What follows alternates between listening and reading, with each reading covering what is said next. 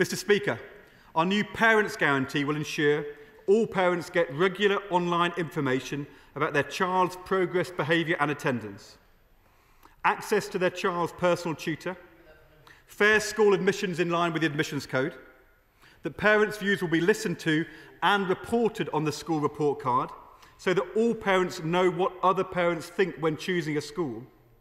and where parents are unhappy with the choice of schools on offer to them, and based on an annual survey of parents, local authorities will have to listen to and respond to parents' concerns. And because all parents want their children to learn at an orderly school, where they are safe from bullying and lessons are not disrupted by bad behaviour, we will now legislate to strengthen home-school agreements so that all pupils and parents will accept the school's rules when they apply for a school place and will be expected to sign up to renew their commitment every year.